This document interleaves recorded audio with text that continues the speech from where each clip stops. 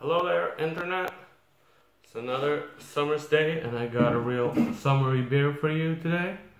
It's a collab between Omnipollo and Evil Twin Brewing, and it's the old-fashioned lemonade IPA. And the man in the front there is the founder, owner, master brewer, what you want, of Omnipollo, Hophead, in case you were wondering. So what they themselves call this is an IPA with lemon added. It comes in at 7 ABV. I haven't had this before, but I've heard a lot of opinions about it online that says that this is way more lemonade than IPA or even beer. So it's something that's maybe a bit controversial, definitely creative, and maybe a new type of development when it comes to beer. So let's see how I feel about it.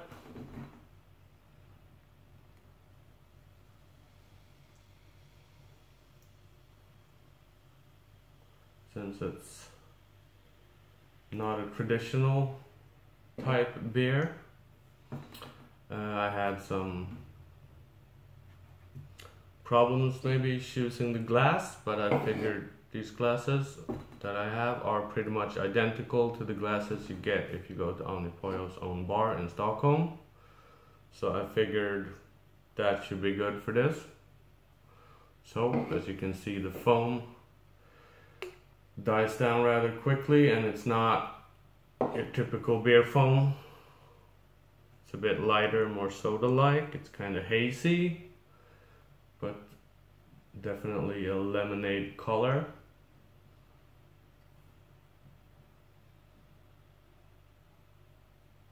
It doesn't smell very strongly of lemons.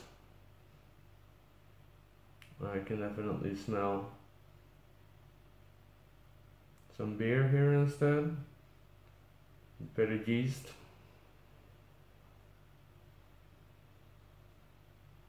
And fruit, I'm not sure I'd peg it as lemon, as when you make your own lemonade and you got all the essential oils from the rind leached down and you get that real powerful lemon flavor. It's not anything like that. It's more of a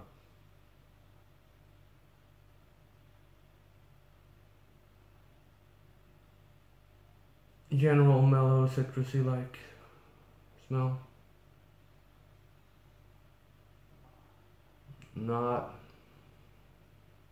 Yeah, it's a bit hard to peg. I don't think many people would blindly smell this and say, oh, this is a beer. It's a bit tricky.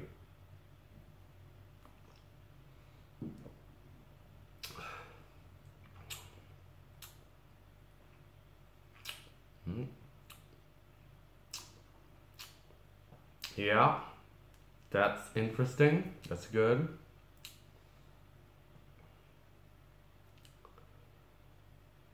It does have some bitterness and lots of lemon. It's a bit like lemon soda with a splash of bitterness and with a lot less sweetness than, for example, if you'd have a Fanta lemon or something like that. But it's a bit in that direction, but held back, so it's still a drink for adults mostly, I'd say. But is it a beer?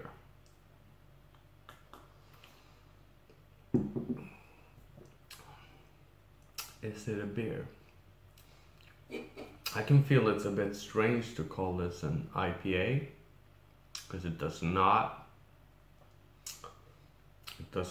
in any way taste like an IPA.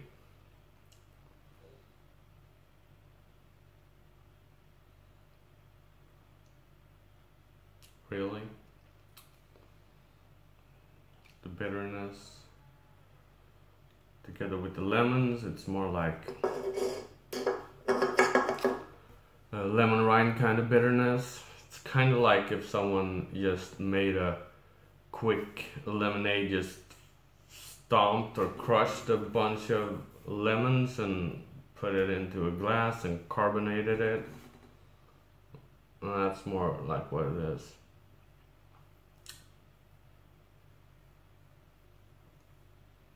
Yeah, and so definitely very refreshing. You can't taste the alcohol at all. When they say it's old-fashioned lemonade, sure it is. Lots of lemon flavor here. But again, more like not so much lemon zest, lemon essential oils, more like lemon juice. And I don't think people would pick this as a beer if they just had a glass and they didn't know it was a beer. I think most people would believe that it's a lemon soda with less sugar in it. That's what it tastes like to me. Lemon soda with barely any sugar added. So it's good, it's a refreshing drink. If you're looking for beer, I think you'd be disappointed in this if you really have your heart set on drinking a beer, because this does not taste like beer anymore. That's my only little gripe with this. Why do you call it an IPA when it no longer really has anything in common with IPAs, flavor profile wise?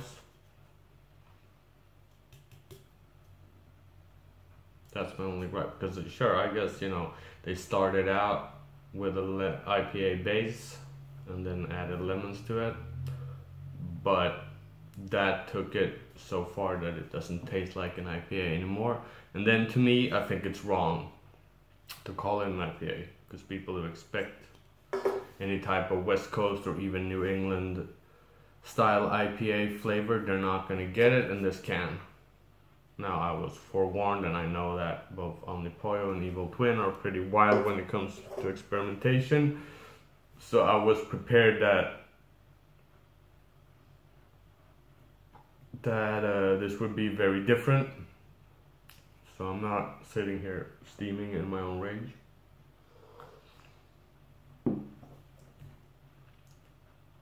But yeah, call it an alcohol lemonade, alcohol lemon pop, because that's what it is, and it's good. But it's not, it does not taste like a beer at all, really. So, what do you guys think? Have you had this or any other kinds of beers that to you push the envelope so far that it's really debatable if it's beer at all anymore, or if it's completely honest to call it a beer? And how do you feel about it? How far can you go? Like, that's something I've been thinking about a lot with all this craft brewing creativity that's going on, that what exactly is a beer? Because, you know, sometimes you're not sure what you're drinking.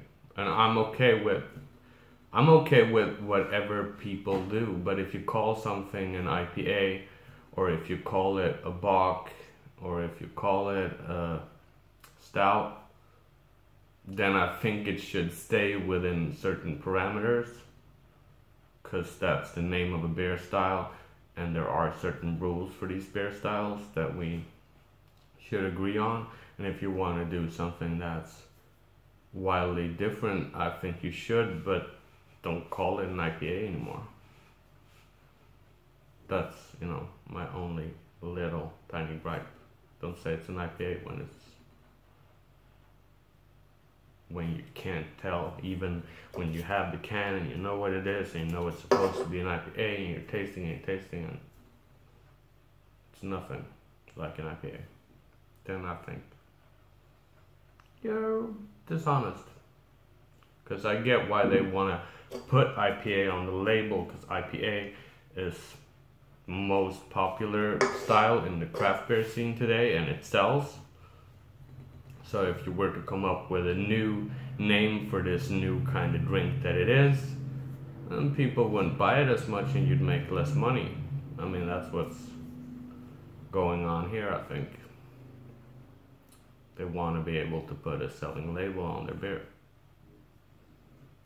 And that's wrong. Don't do that. You want to make something new? Be honest and call it something new.